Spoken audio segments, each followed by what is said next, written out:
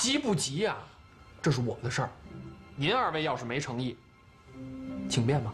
哎，你再商量商量。走吧，走吧。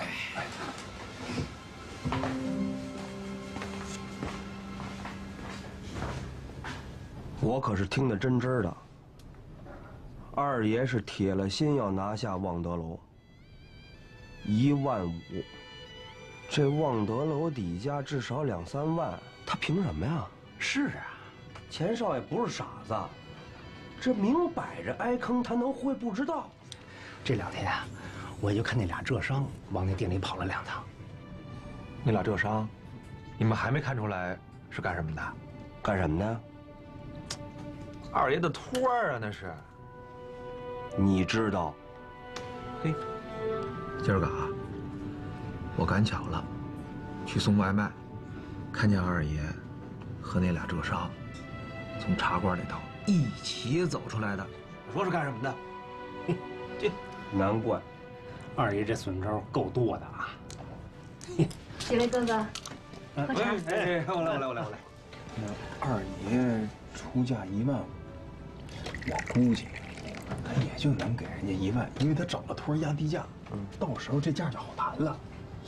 但我就不明白，你说望德楼这么好的地段，啊，钱少爷急着出手，怎么就没个人真心买呢？这开大饭庄的没点底气，谁敢开啊？不光是钱的问题，这前后请大厨、雇伙计，装修要上档次，最重要是要有客源。这开业要是打不响，以后想要往上走可就难了。还有，这做大生意没点后台可不行。你看这北京各大饭庄，哪家后台简单了？哟，关小姐门儿清啊，这是。这望德楼啊，可是钱掌柜多年的心血。虽然咱在对门啊，过去呢又有些过节，可我看咱二爷这么祸害人家，我真看不下去。哎，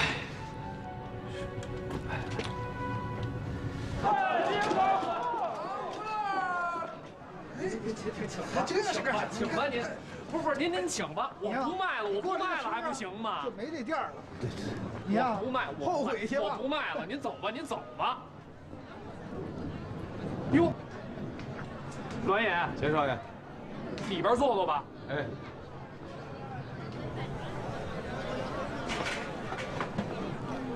来，请。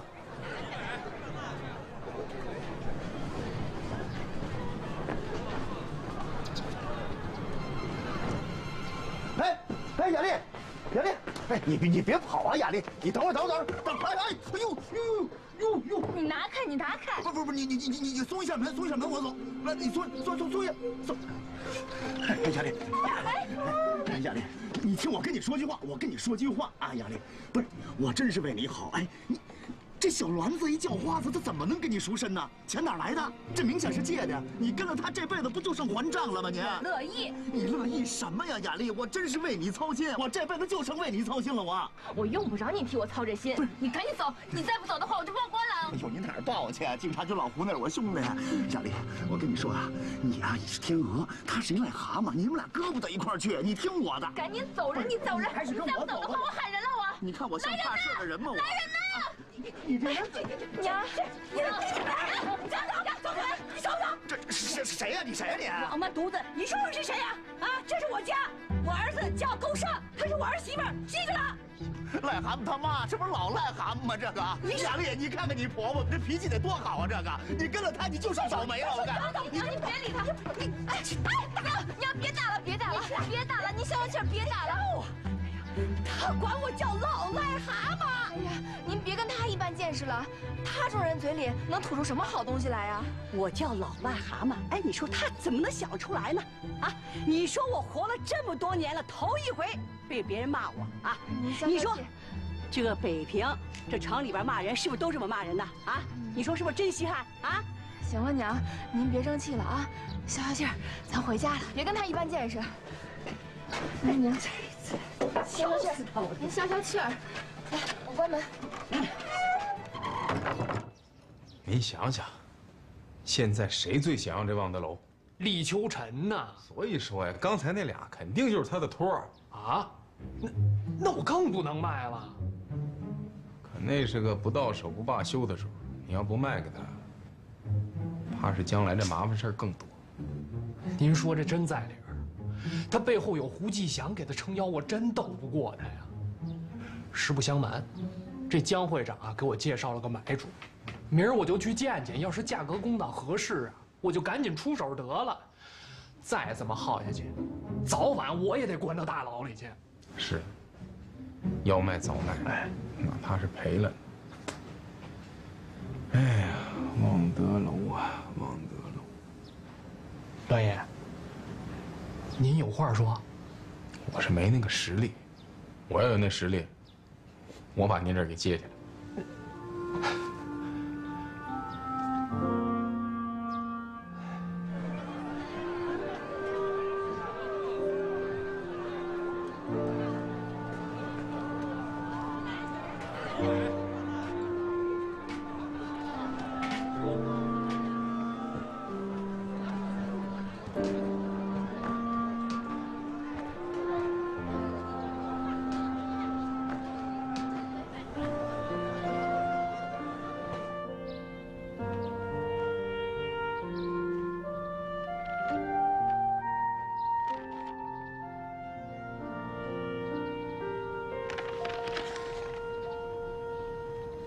才这么几天的功夫，你就急着回来找我，看来你是想好了。也没全想好，就是有了点眉目。你是个用心的人，这街上这么多挑担子的人，像你这么用心的没几个。你要说有眉目了，那就应该没问题。先生，您别玩笑，我打小也没读过书，没人教，遇到什么事儿全靠自己瞎琢磨，也不知道琢磨的对不对。这都琢磨出什么来了？还不是饭庄的那点事儿。什么事儿啊？这怎么说呀？这么说吧，咱就说砂锅居。这砂锅居啊，天冷的时候生意好，天一暖了就没什么人了。这就是菜品太单一的好处跟坏处。但是人家那大厨子王永寿没得说，那炖砂锅那叫一绝，尤其是那驴肉炖的，还有那福口居，他们家的菜品够精美。但是定位不太对，他不像季风楼那样的大馆子，来的都是那样的主顾。他们家三教九流，什么人都有。在穷苦老百姓看，那个菜再精美，那都是花架子，关键是菜价上不去。假如有一家饭庄给你经营，你会怎么做？我肯定先琢磨人，我得先琢磨咱主打什么客人，怎么装修，再琢磨菜，做什么样的菜。这菜得怎么做？对吗，先生？明天下午，你要是不忙，到中南海丰泽园来一趟。干嘛去？又换地儿了不是？哎，你看，哎，他自个儿还挺高兴。嘿嘿嘿嘿，来人了啊！来了，怎么意思啊？不是，我是老姚。咱这怎么又改了这丰泽园呢？怎么意思？嗯，人家老姚啊，一天到晚的吃饭喝茶下棋，一有正事儿准到这丰泽园。是，老姚，今儿什么事儿啊？正主还没到，来下棋。你不说呀，我不跟你下。你长脾气了？哎，姚先生，我跟您下。哎，真是我跟姚先生下棋，姚先生管饭。管！我给这臭棋老子当裁判啊，当头炮，马马跳。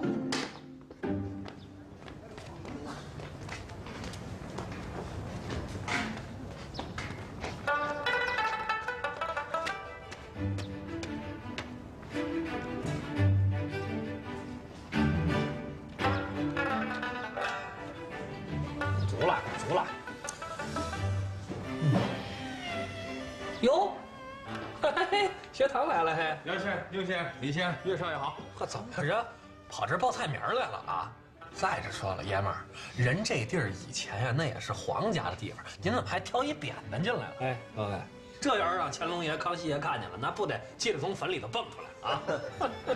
旧时王谢堂前燕，飞入寻常百姓家。要是康熙爷还在，就咱们在这胡说八道啊。肯定灭九族。听见没有，老姚，灭九族。行，好了，人都到齐了，来，坐，来，坐这儿去的，学堂坐。我就说今天呢有正事儿嘛，没想到啊，学堂才是正主。我？哎，什么正主啊？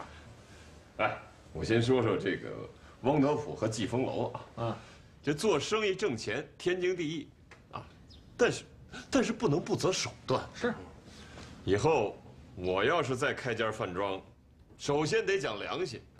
怎么样？我说老姚，你放着好好的银号不干，你干嘛老琢磨开饭庄子呀？我不开饭庄子，您哪儿吃去？这倒是，先生，您又要开饭庄了，那我一定鼎力支持，我帮你。今儿叫你来，这事儿就跟你有关。另外，请各位来呢，也是想拉各位下水啊。怎么意思？这新饭庄呢，我出2万，剩下不知道各位有没有入股的兴趣啊？老姚，我们家这规矩你可知道啊？我们祖上啊有规矩，我们同仁堂除了这药材生意以外，别的买卖不能碰啊。不是你这啊，得，你例外。哎，对，那李德才子，别看棋子了，你怎么着？我一个穷教书的，再说，哎，对了，你们谁要是请客吃饭，别忘了叫上我啊。得，那我就是大股东。但是我出钱可不管事儿。这谁来管呢？那还有别人吗？坐这屋里的学堂呗。我管。学堂，你的人品大伙儿都知道，是啊，厚道、仁义。当然了，你自己也有这个愿望。最主要的是你有这能耐。这事儿就这么定了。学堂，你的好日子到了。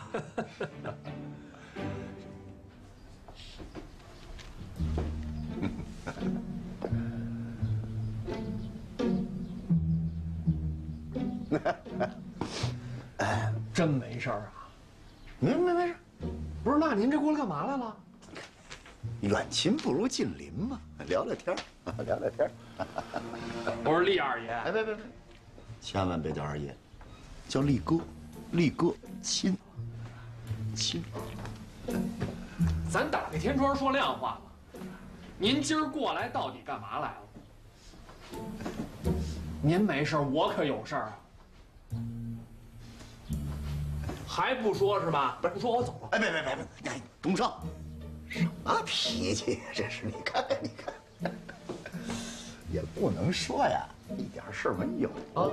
哎，我这是跟你念叨啊。我听说咱望德楼要往出兑呀。我这对过看着来的人不少，没什么正经人，不是奸商那就是骗子，兄弟。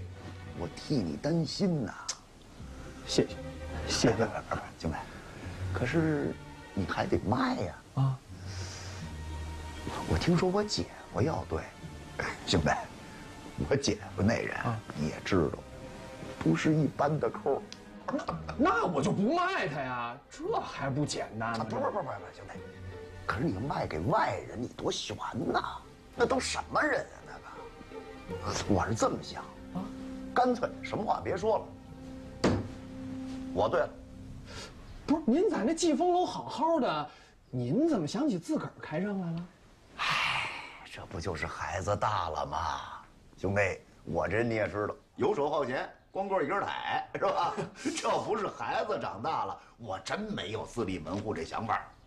我说二爷，就您动这心思，可有日子了吧？哟。起码2天了，以前真没有。哎，这不是我姐夫提议，我没这想法。我，反正这卖谁不是卖呀？要不您给出个价吧？兄弟，痛快，还得说这年轻人。哎，简单，兄弟，你简单，我也不复杂。咱们说事儿啊。我听说呀，现在是有人开了8000，我一听这数，我急了。这是人话吗？这叫骂人啊！这个，我1万，兄弟，诚意全在价里了。学堂，以后这家新饭庄呢，你做经理，永海呀、兴章他们哥几个是你的兄长，也做过你师傅，你尽可以仰仗他们。当然了，至于跟他们怎么沟通呢，那就是你的事儿。您的意思我懂了。生意归生意，关于股份的事呢，我先说好，我占6成，剩下4成全归你们。别呀，我们给您干活还拿您股份，这不合适。哎，你拿股份，这家饭庄你就逃不开，生意好坏都是你们自己的事儿。先说好啊，这家饭庄我1不提息，2不分红，3不收成本。嚯，那您这忙活什么呢？走。这笔钱对我来说不算是个小数，但也不算是个负担。是，这笔钱投给你，就是想看你能做出个样儿。先生您放心，我从乞丐到跑堂的，到有今天，您的大恩大德我永世不忘，我一定好好干。学堂坐。哎呀，只要生意做好了，那就是对我最大的回报。另外呢，我也想建议你啊，那4成股份，你拿出一部分来分给哥几个，再留出一小部分来作为伙计们的福利。一切听先生安排。不是，我说二爷啊，这望德楼值多少钱，别人不知道，您还不知道吗？这，换句话说今儿这季风楼咱要往出兑，什么价啊？1万，不止吧？不，兄弟，话不是这么说，不是这么说，兄弟，哎，望德楼现在要厨子没厨子，要伙计没伙计，桌椅板凳我得换，大堂门面我得修，再有兄弟，关键他出个事儿啊，现在外边这人可都迷信。咱出完这事儿，你说我不得请点和尚老道武的，我这个做法呀？您说这在理是在这儿啊？哎，不是，可是这1万大洋，他有点太……你觉着高是吧？没事儿，兄弟，就这份诚心，我认了。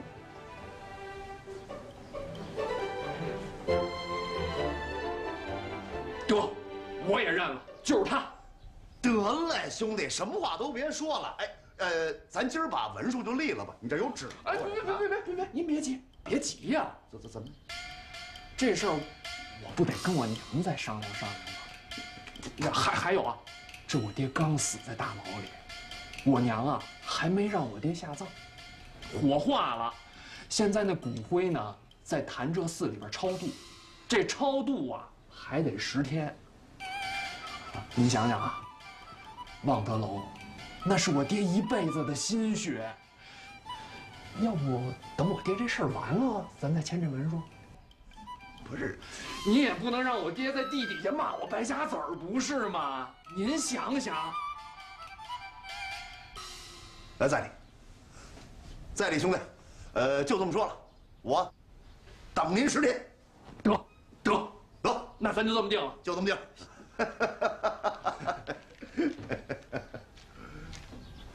咱们新饭庄叫个什么名字呢？对，得起个名儿。吉祥楼。老庸怎么张嘴就说呀？你想想，大俗名儿。我想一个啊，叫兴春轩。不是您这比我这还俗呢？怎么这你来哑的？那是学他。学堂，你说呀？你说。我不识字儿，您知道这事儿我最没发言权。不过我老家，我记得有一个大饭庄子叫什么聚宝斋，听着挺喜庆的。更俗。咱们还是问李兄吧。您要是这名字给起好了，今儿晚上这饭我真请。别端着了，快点的吧。诸位，我跟你们说，今儿个姚先生请咱们过来喝茶，我一听说来这个地儿，别提多高兴。这是什么地方？这可是历代皇帝在这搞春耕播种仪式的地方。康熙和乾隆都在这儿亲自服过礼，耕种过，祈祷丰收，所以才叫丰泽园。寓着雨露丰泽是五谷丰登啊。现如今咱北京城的饭庄叫什么楼的、居啊、斋呀、轩的，太多了。咱们要跟着一块儿叫，未免有点俗了。所以啊，咱们应该叫园。园，丰泽园。哎，你解释。丰泽园也象征着我们这饭店的菜肴是丰盛美味可口。另外还有一层意思，这个饭店是姚先生投资兴建。这丰泽园里边有一个折子，姚先生的名字里也带一个折子。丰泽园，姚泽圣，哎，这有点意思，这个也是代表着我们对姚先生的感激之情。没错，好，所以就叫丰泽园。好，嘿，我看邢老姚喜庆大气雅，怎么样，学堂？学堂，你觉得呢？我觉得挺好，就叫丰泽园吧。反正这新饭庄啊，都你做主，你说了算。那定了，就丰泽园。那就，你看这名字也定了，钱我们也投了。老姚，您这饭庄子开在哪儿啊？望德楼。望德楼。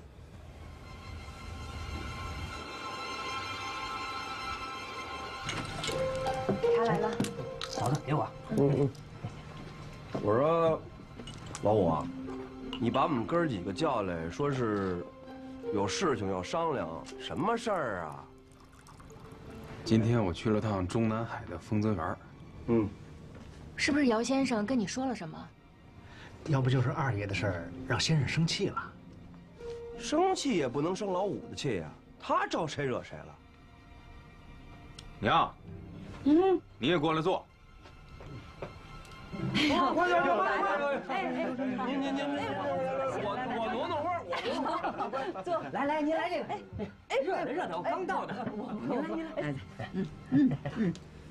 您来，先生带我去丰泽园，在场的还有雍先生、乐家少爷、李先生。姚先生的意思是想再开一家饭庄。啊？再开一家饭庄，哎，是不是让你当那个堂官啊？那得好好的去一趟啊！哎，这可是好事儿啊！这我能去吗？我说白了啊，我早不想在季风楼干了，我靠！哎，算我一个，我也去啊！哎，我说哥，干脆这么得了，你把我收了当徒弟，往后啊我就跟着你了啊！行，学堂，怕是事情没那么简单吧？先生的意思是想让我做这个大掌柜。啊！儿子，你哪有那么大的本事啊？你赶快推了啊！别耽误人家的生意。明天我就去找先生去。先生说了，不但希望我过去，先生是想让我们哥5个都过去。啊？先生说，让我当大掌柜，也就是总经理。徐大哥、吴三哥，你们2个得当副经理。二哥啊，后厨主要还得仰仗您。不是哥，那我呢？少不了你。啊，那就好。几位哥哥什么意思啊？我觉得是好事儿。我说句掏心窝子的话啊，但分掌柜的对咱们要厚道点，咱谁跳槽啊？可不是嘛！我五星章这回要跃龙门呐，都跃龙门啊！那我什么职位？哎，你别难为老五，咱得听先生怎么安排这事儿。那我得干点什么吧？行，你先等会儿。二哥，咱哥几个当中，你的态度最重要。哎呀，老五啊，二哥我呀也有心过去，可是不行啊，我跟汪掌柜他是同乡，你再说山东人哪能干出这种事儿来呀？我跟你们不一样。曾师傅那儿压着银一头呢，你跟那儿干还有什么劲呢？是啊，许他对不起我，我不用对不起他呀。好，这事儿咱改天再说啊，以后再说。现在有一件最重要的事儿，咱得保密，就是这个新店的地址，就是原来的望德楼。这不是打假吗？这不是？这咱以后见天儿可就对着季风楼。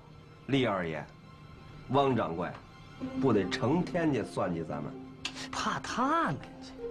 我看，姚先生是故意的。这望德楼确实是做饭庄的好地方，先生这地方选得对，他之所以不顾及季风楼的面子，就是想让学堂跟你们做给他汪德普看，看看你们到底成不成。学堂，这担子可重着呢。我现在也整天琢磨这事儿。不是，可10天之后，二爷就要签合同去了。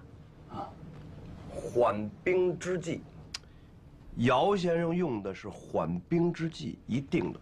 啊，先生说了，给咱们10天，找装修的人手设计方案，10天之后再开工。大哥，您放心啊，咱哥几个明天就把工给辞了，好好的帮老五忙活忙活。不成不成，等，咱要都走了，这一下可就都露馅。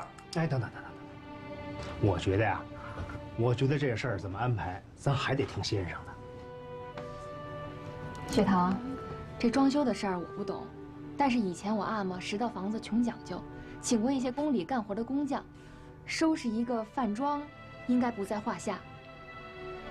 行，儿子，你真要干呐？可不是，姚先生亲自开口了，我们要不去，还不寒了人心啊？当然得干呢，大娘，放心呢，您这可是好事儿。是，大娘，好事。那就这样，你们先稳住二爷和掌柜的他们，剩下的事儿我来跑。二哥啊，这事儿，要不你再琢磨琢磨。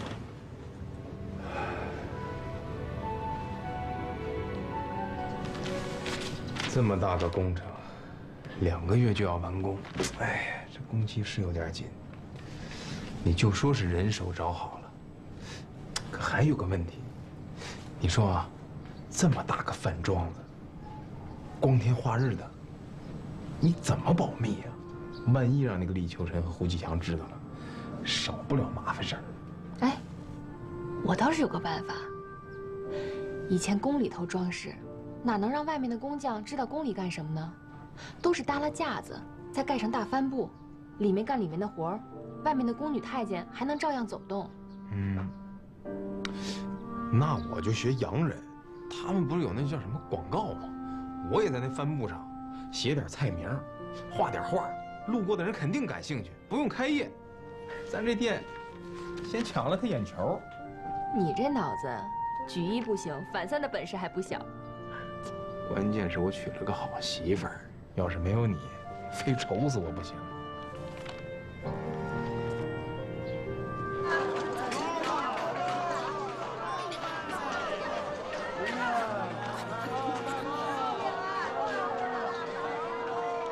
听好了啊，给我预备一桌酒席，做漂亮点啊！我要签约，让他们吃出我这面子来，明白没有？明白。赶紧。师傅，你看二爷高兴的样儿。小肚子，大伙儿。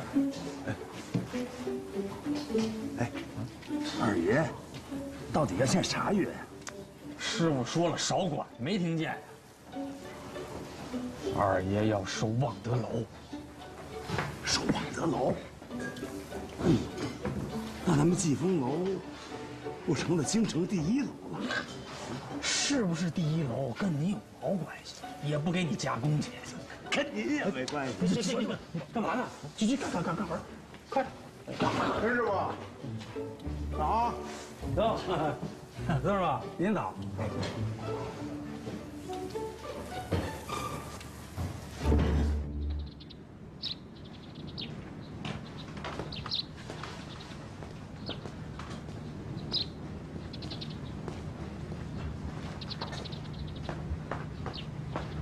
栾掌柜，哎，大小姐，怎么到我家来都不给我打招呼了？这还没得出空，这刚想过去。算了，反正我也不想见你，滚吧。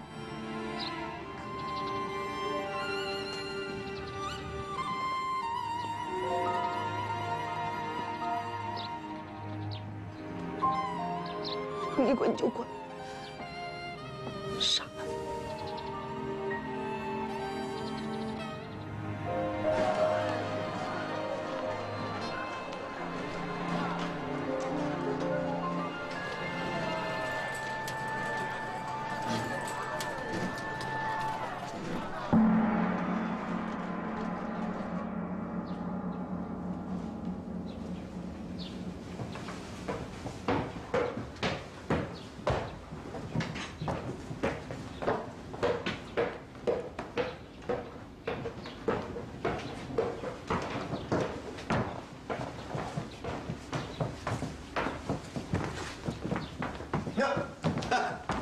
东升啊，没迟到吧？没有，正好10天。好，行，帮手，下去。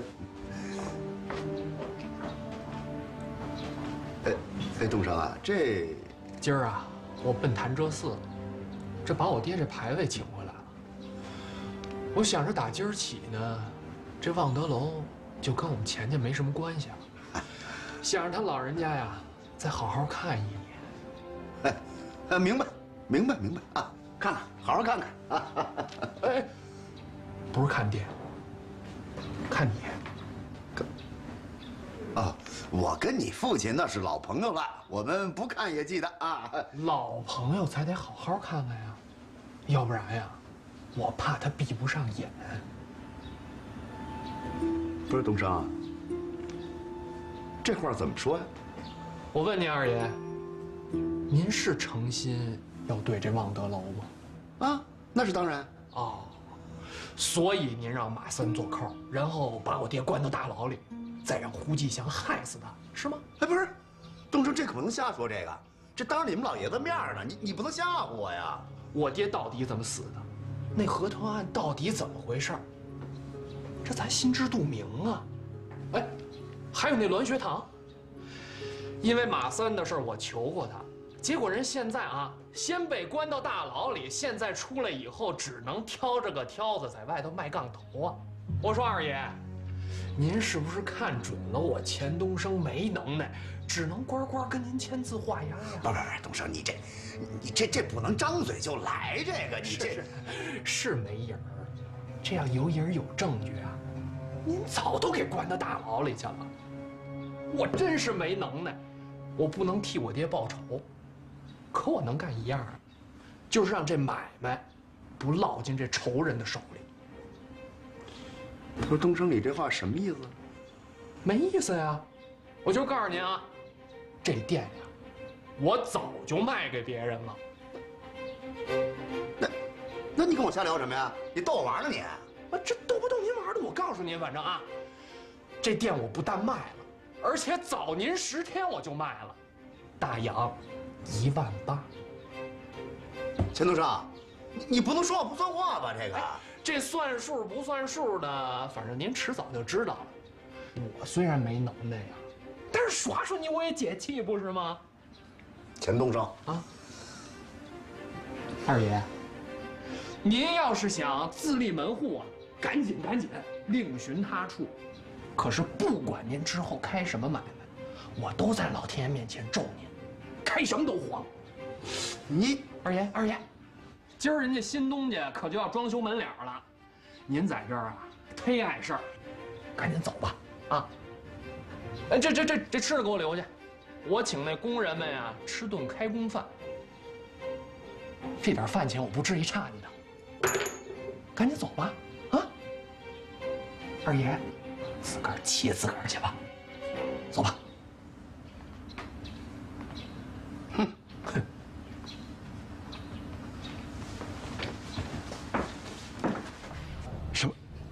转出去了，转给谁了？你看你气的，自个儿气自个儿。你看我一点气我都不生。我问你转给谁了？我哪知道啊？那对方出多少钱啊？18000。18000！哎呦，这是哪路财神呀？能有这么多钱？就为这事儿，愁得我头发都快白了。不行，我得找胡继祥去。将来成了有一成干股啊，这事儿他得管。哎，你站住！用你那犟子脑子好好想想，能出18000的人，咱们惹得起吗？啊！他爱谁谁。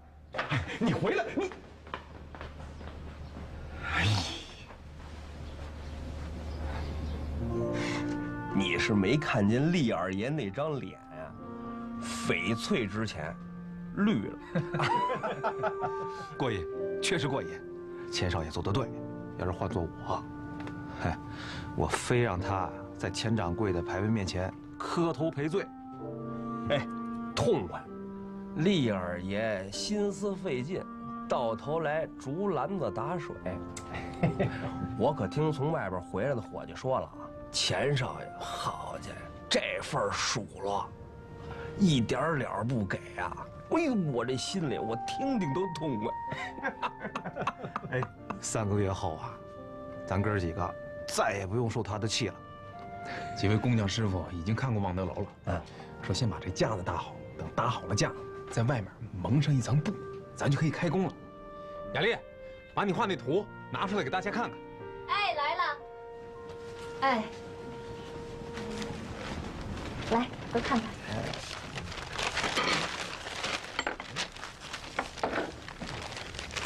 哎，大哥，学堂，这间屋子怎么回事啊？这瞅着可比其他的复杂呀，这个。这间屋子，我想用来做宫廷戏点的操作间。宫廷点心，谁会做呀？是啊，这个嘛，我就先保密了。嘿，大格格还卖起关子来了，哎，我说，这陈二哥到底是来还是不来呀？他要不来，这些不都是壳子？啊，他就是心里别扭。其实啊，他最想来。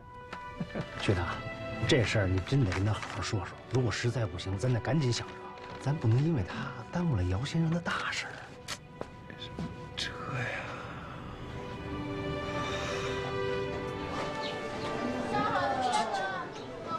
掌柜的，掌柜的好，掌柜的好，掌柜的好。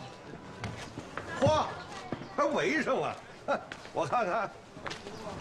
哎呀，行了。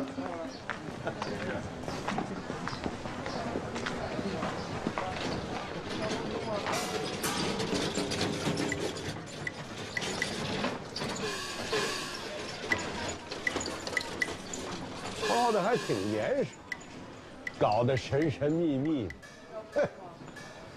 哎，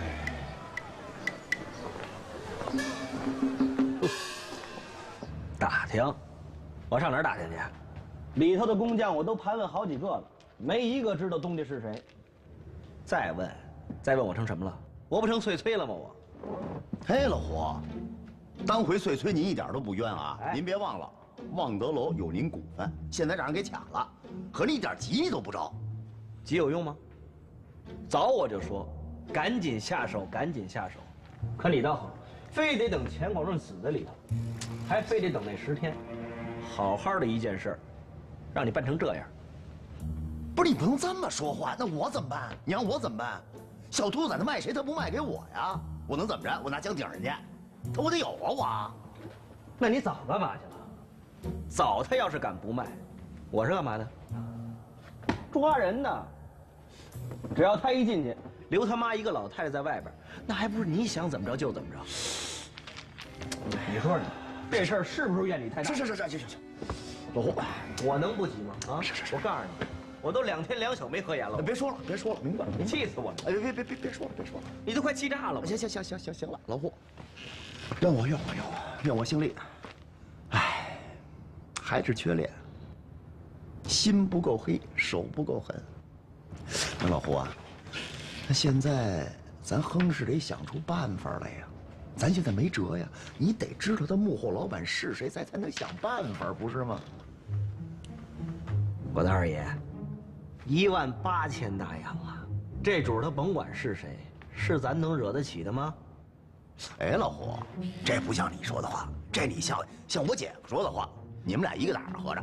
不是，甭管他是谁开的，咱不能让他开痛快了吧？老胡，咱是干什么的呀？是不能让他开痛快。但你下回别拿我跟你姐夫比啊！哎，您慢走，更头您常来啊！哎，得嘞。山东俏面杠头，杠头。哎，我说，这杠头卖的好啊！好啊，哥，拿俩尝尝。哎，不，我不饿，我一点都不饿。二爷，您来俩。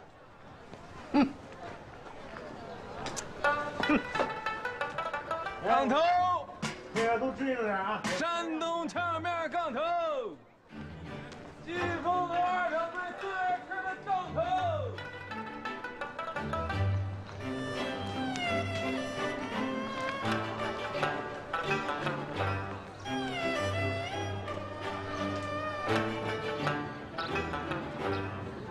你呀，别老在家闷着啊。不是学堂，你可真行，我这出来跟你办事儿，你们就像做贼似的。您受累，等大小姐走了，咱就进去。